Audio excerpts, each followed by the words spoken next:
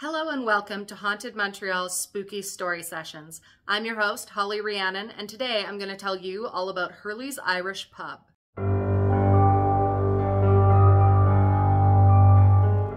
With over 450 documented ghost stories, Montreal is easily the most haunted city in Canada, if not all of North America. Haunted Montreal is dedicated to researching these paranormal tales, and our channel brings you new videos in both French and English every second Saturday. Today, we examine the very haunted Hurley's Irish Pub, featuring the ghost of the Burning Lady. But before we get into today's story, please remember to like, subscribe, and hit the bell button so you get notified every time we have a new tale to share. And hey, if you're already subscribed, thank you so much. Welcome back. We're happy to see you again. Now, without further ado, let's get spooky.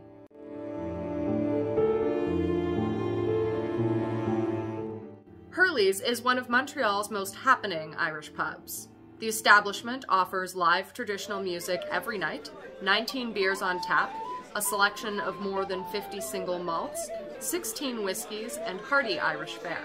Established in 1993 by Mr. Bill Hurley, the Irish pub's laid-back atmosphere makes it a long-time favorite with locals as well as a destination for tourists and celebrities. Everyone from Steve Nash to Ewan McGregor have enjoyed libations at Hurley's Irish Pub. Hurley's sells the most Guinness in North America and always guarantees a perfect pint. However, the pub also has a dark, horrifying history, resulting in an agonizing and mysterious ghost who haunts the second floor.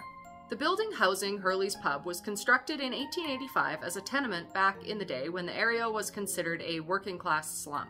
At the time, a furrier operated a shop on the ground floor, and the upper levels and basement were rundown lodgings that housed destitute families. Many of them were of Scottish and Irish stock. Eventually, a series of bars opened on the site. Before Hurley's, for example, there was another bar called My Apartment. Rod, the manager, has worked at Hurley's Pub since 1993 and has seen it all. One time, an elderly Scottish man of about 80 entered the pub in the basement, sat at the bar, didn't order a drink, and started looking wistfully about with misty eyes. When Rod checked to see if he was okay, the man reported that he had once lived in the very same basement when it was a tenement home with his parents and 4 siblings. He recalled growing up in filthy and squalid conditions with rats and cockroaches infesting the building, not to mention frequent fires that would require them to evacuate on more than one occasion. Eventually, the family saved enough money to leave the flat and move to Ontario. Rod has seen his fair share of sights as the bar manager over the years, but one of the strangest experiences to be had in the pub is a run-in with the ghost known only as the Burning Lady.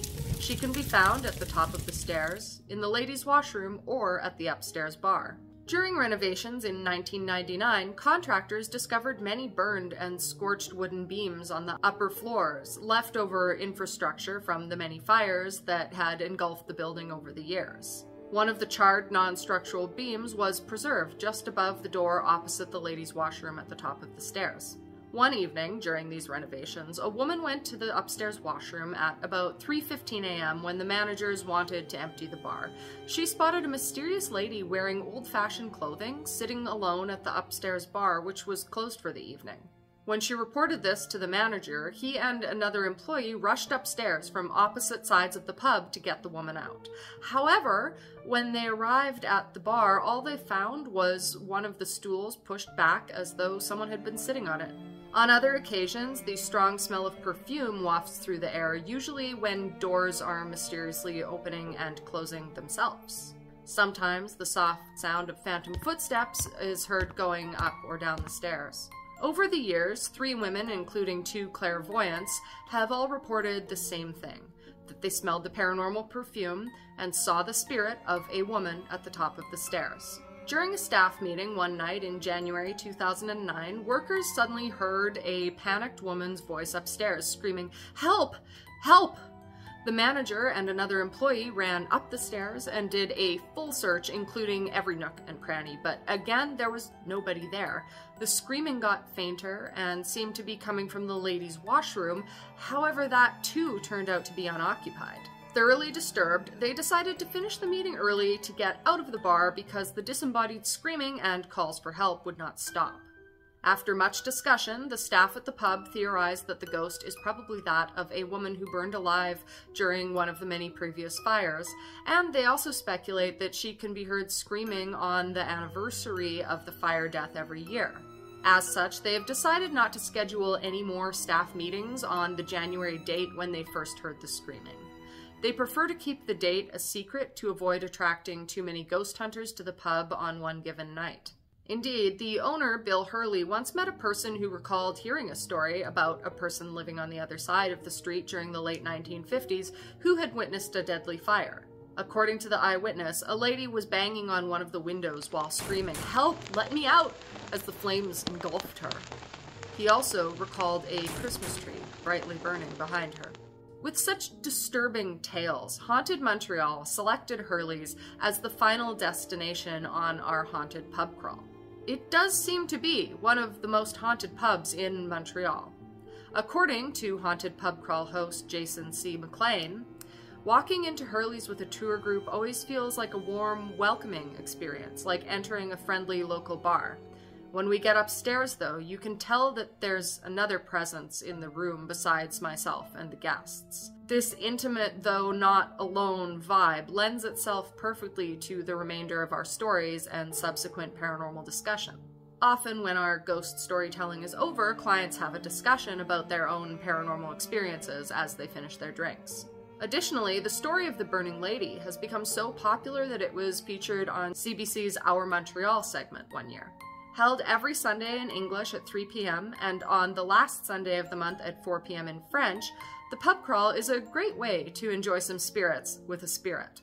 As for the burning lady, more research is needed to try and identify who she might be.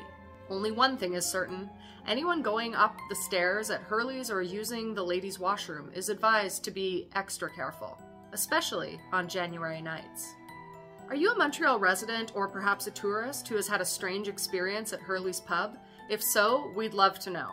We're always interested in hearing your theories about what could be going on.